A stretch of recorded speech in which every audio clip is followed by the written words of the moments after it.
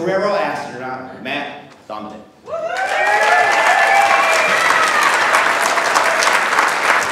There, how did you become an astronaut? I mean, just you go to USD.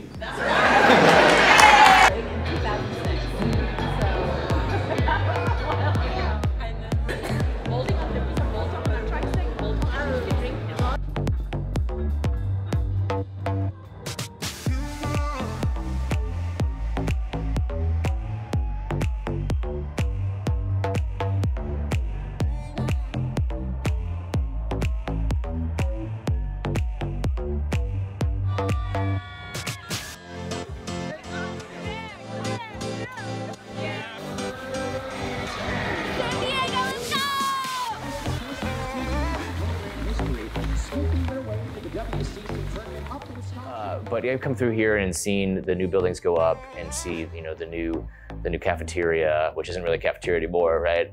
And it's great to see the student body there still learning and doing your things, and the incredible new laboratories that are here for engineering.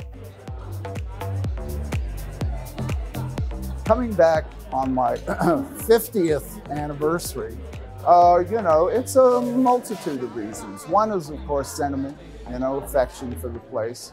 Also to see how much things have changed, because the physical plant is just like, when we were here, it was a village. Now it's a metropolis.